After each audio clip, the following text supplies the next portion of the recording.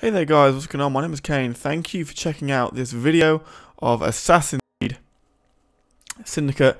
Now, I was talking on Twitter and a few people were getting a little bit confused on how to get Jack the Ripper, the expansion pack or DLC or whatever.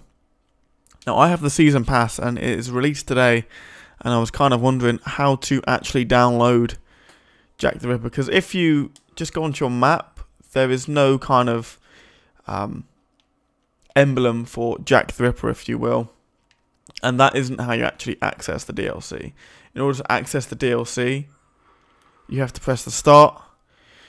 And then you have to go to eStore. And then you need to go to... you can either buy the add-on if you don't have it already. And then it'll take you to the PSN store or do whatever.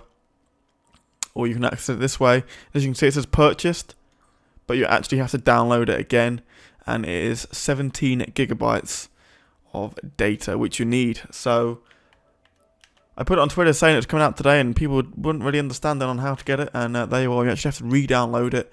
The season pass is just kind of letting the PSN store know that you have access to that content. It's not actually downloading it for you.